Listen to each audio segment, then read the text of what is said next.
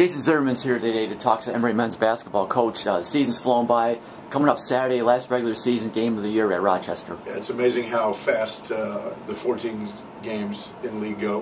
Well, sometimes it goes fast, right? Sometimes you think you're slogging along here, but it does go fast, and it's the way you guys improve throughout the year, through those 14 games, and the travel that you go on. It's a great journey that you get to go on every year, and we're looking forward to ending it up here at Rochester. Now you opened the conference portion of the schedule against Rochester, and it's been 13 games since you played them. But what have you seen from them looking at this week's film compared to your first game? Yeah, they're a lot more experienced. Well, obviously because they've had 13 games together. So they're a pretty young and inexperienced group. They lost a lot of seniors from last year when they came into the UAA. So they've gone through 13 UAA games together. They kind of know each other better and know their roles a little bit better than they have 13 games ago. And Luke does a really good job of putting them in positions to be successful.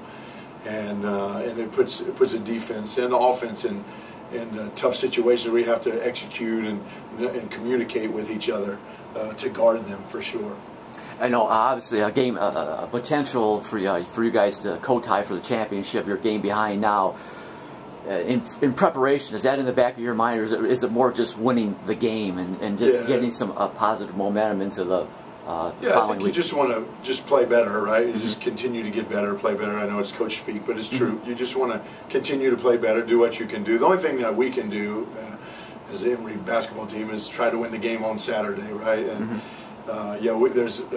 we're still in contention, I guess, but so we have to get some help from people. But so the only thing that we just try to control, we can control, and that's getting ready to play Rochester on Saturday, staying healthy, staying emotionally healthy, physically healthy, to get ready to go play on Saturday. And that's what we'll do. We'll play this game just like we have the other 13, like try to get a little bit better, see what we can do to win the game. Coming off a split last week and won at Carnegie, came up short against Case. Just kind of take us back through that. Yeah, both games were great games. The Carnegie game, I thought we really executed and scored offensively when we had to. We couldn't stop them for a stretch there, and offensively we executed really well and finished plays around the rim. Then the last 4 minutes or so, we were in great late game situations and late game and closing out the game late. And part of that was on our staff, on me, because we kind of tried to we quit attacking a little bit with some of the things we did, and so it just slowed the game down a little bit for us, and we were in a pretty good rhythm before that. So we talked about that a little bit at the Case game, and then the Case game we obviously didn't guard like we wanted, like we need to guard to win a game and on the road in the league. And they had a couple guys have great games, but it's on us too. We have to be able to stop them and understand what we have to do to stop them, execute better, communicate better. And I think we've got better at that this week, and we will. And then offensively too, you can't hit the panic button, right? When things aren't going great, you got to stay with what we do.